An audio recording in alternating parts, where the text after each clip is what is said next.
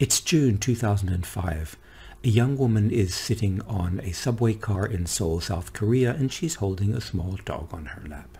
The dog defecates on the floor, and in spite of numerous requests to clean it up, she doesn't. Someone captures the whole incident on their phone, and they post it online.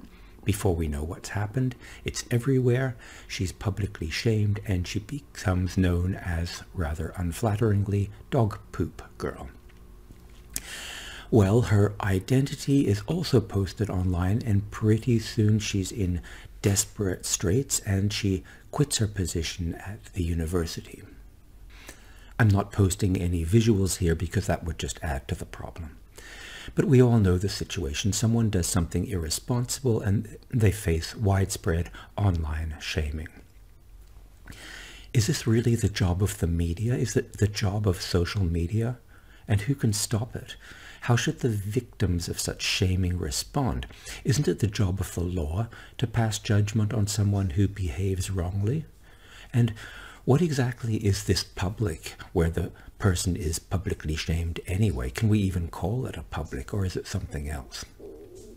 And what exact role does and should the media play in the entire situation? Is this a public deliberation where the media is somehow passing information, or is it passing judgment? Judgment outside a court of law.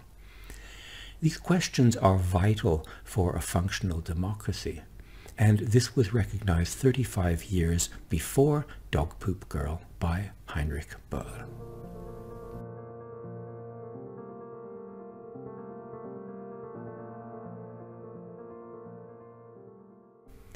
It was the early 1970s, and Germany was experiencing the scene of widespread and often violent left-wing activism. Where did this violence come from? In the mid-1960s, the streets of German cities were filled with protesting students and workers. It was the so-called Student Revolution.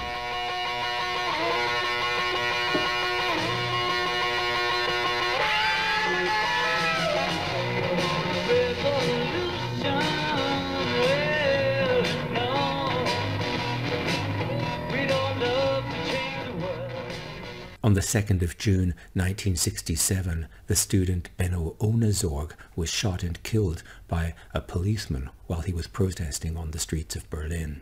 Germany's largest newspaper, the Bild Zeitung, was covering all of the student protests, and they were taking a very strong stance against them. This was the newspaper with the widest readership in the entire country. It depicted the protesting students as aggressors and the police more or less as victims in spite of evidence to the contrary. And it played a major role in pushing public opinion in one particular direction. Bild had acquired its large market share through this kind of sensationalist reporting, also through pictures of women in bikinis. They wrote, "The students threaten us and we shoot back." On the 11th of April 1968, the student leader Rudi Dutschke was shot, and many people blamed the Bild's irresponsible reporting for this incident. It had been portraying him as a terrorist. Now, the word terrorist was a very charged word at the time, and it was taken to refer to left-wing terrorism. Today, when we hear the word, we think of the stereotyping of Muslims, but back then it was the stereotyping of the left wing, the stereotyping of communists and socialists. During protests, the offices of the publishing house that ran Bild, the Springer Verlag, were attacked repeatedly, and they were set on fire. The offices in Hamburg were surrounded, and the Munich offices were destroyed by protesting students. Back then, being accused of being a terrorist or even being in league with terrorists was a serious matter. If you said terrorist, then you immediately meant the left wing. And the Bild newspaper was also making direct reference to the so-called Red Army fraction, the RAF. This was the most notorious so-called terrorist organization in Germany at the time. It had been founded by Andreas Baader, Horst Mahler, Gudrun Ensslin, and Ulrike Meinhof. It was responsible for bank robberies, for dynamiting buildings, for kidnappings, also for several murders. In fact, the RAF murdered more than 30 people.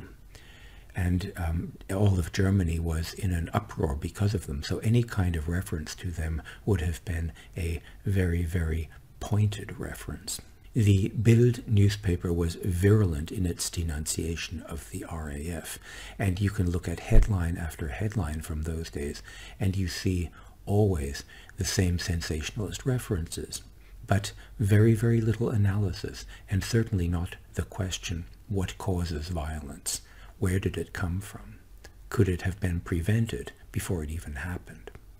And the RAF hit back at the newspaper. In 1972, their offices in Hamburg were bombed.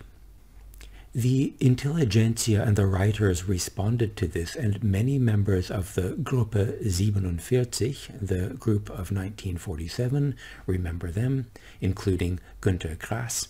Many of them denounced the newspaper. They called for a boycott of the newspaper. And their main reason for this was they felt that this kind of irresponsible sensationalist reporting, this widespread formation of public opinion, was fundamentally undermining parliamentary democracy. The question they put to the newspaper is the same question we put to social media today. Should the media have the power to form public opinion outside of the law? In 1971, a bank was robbed in Kaiserslautern in West Germany, and a police officer was shot.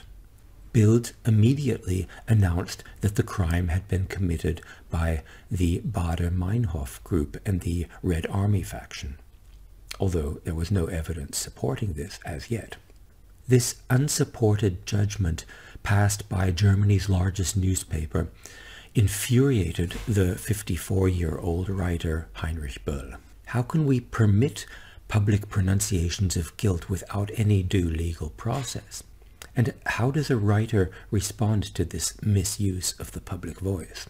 Böll's answer was a short novel, Die verlorene Ehre der Katharina Blum, The Lost Honor of Katharina Blum, which we're reading this week. And Böll gave his book the subtitle, How Violence Develops and Where It Can Lead.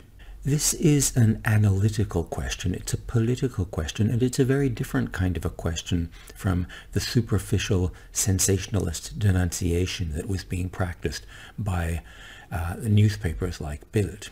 And Böll felt that this kind of analysis was exactly what was called for. In 1972, he wrote an essay which was published in the weekly news magazine Spiegel, and he gave it the title, Is Ulrike, referring to Ulrike Meinhof, is Ulrike asking for pardon or for safe passage?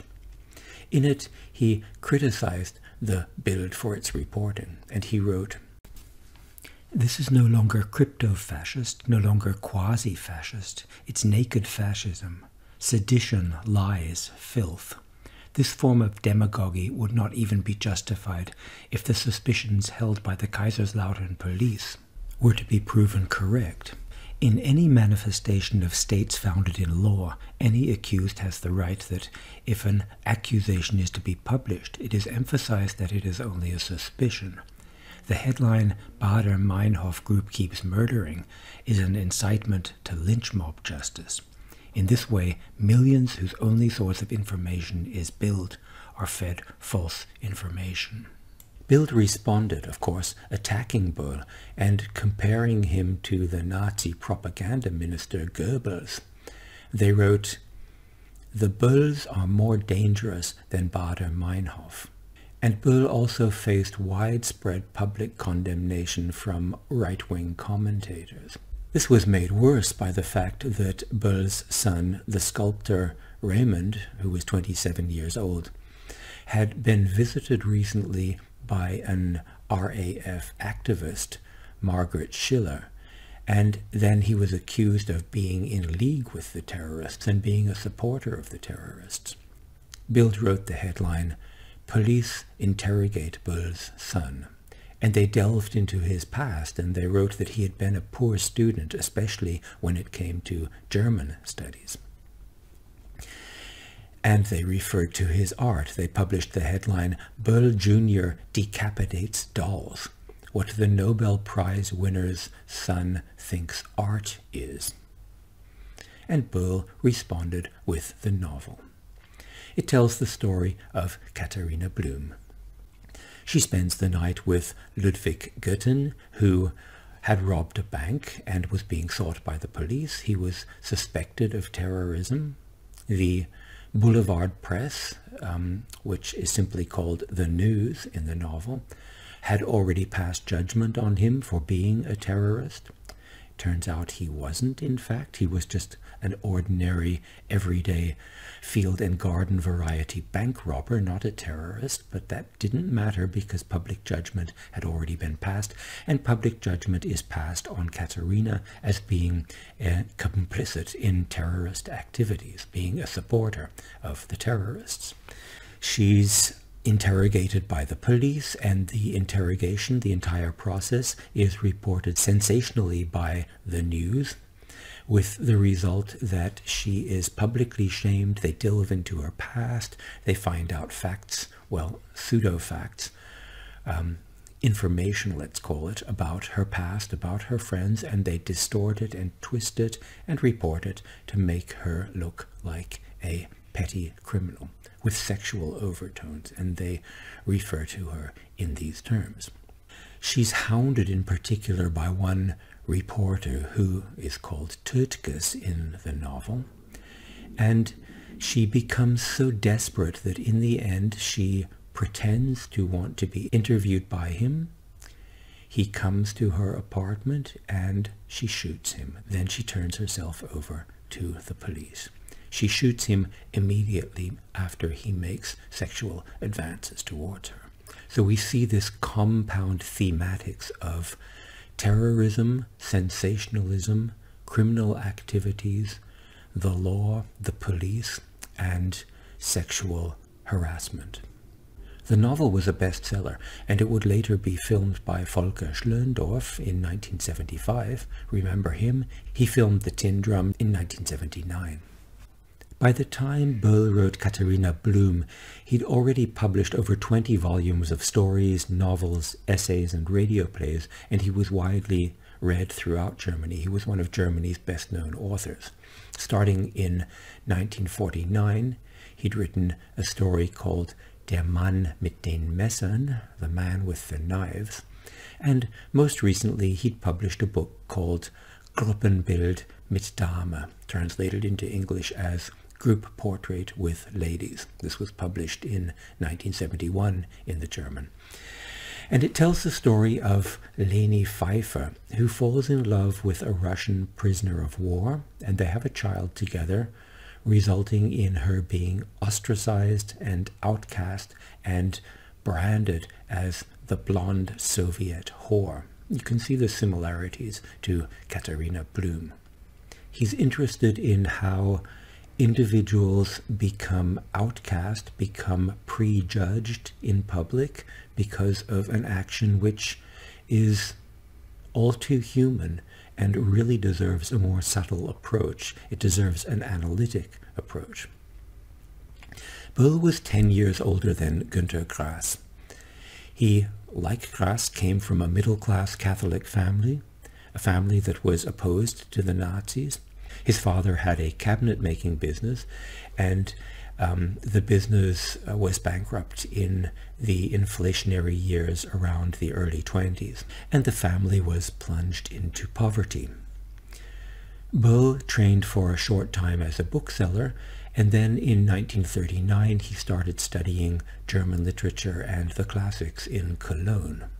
That same year, however, he was drafted into the German army, and he ended up spending the rest of the war as a soldier, working primarily as an interpreter.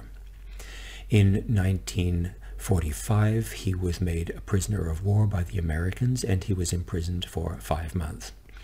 When he was released, he took various odd jobs, and he started out a literary career, what was to be a long and successful literary career. And like so many writers of those years, his literary activities started with the group of 47. In 1951, he read some of his stories to the group. This was generally how writers gained acceptance and made a name for themselves. And he won the prize of the group, which back then was 1,000 German marks. It was a reasonable amount of money. And this also got him a contract with the high-profile publishing house Kiepenheuer and Witsch. In the decades that followed, he became one of Germany's most successful writers. He was also politically active in matters of civil rights. He was active in South American liberation movements, and he was also an activist supporting Vietnamese refugees from the Vietnam War. Böll died in 1985, and when the Nobel Prize Committee awarded him the prize for literature in 1972, they awarded it for his writing, which, through its combination of a broad perspective on its time and a sensitive skill in characterization, has contributed to a renewal of German